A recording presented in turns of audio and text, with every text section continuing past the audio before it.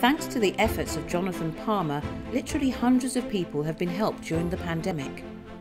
At the start of the first lockdown, he set up the Roehampton Response Network, bringing together some 60 groups, charities, organisations and individuals to reach out to those most in need.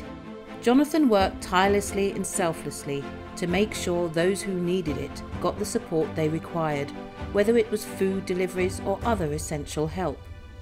Jonathan has been described as a linchpin of the community response through the pandemic and showed fantastic skill in bringing the community together under the most difficult of circumstances.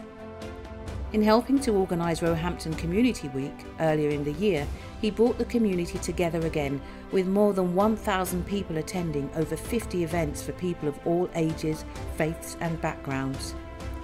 His personal integrity, collaborative and engaging techniques, diplomacy and welcoming, supportive approach, not forgetting his hard work, make him a civic superstar for Wandsworth.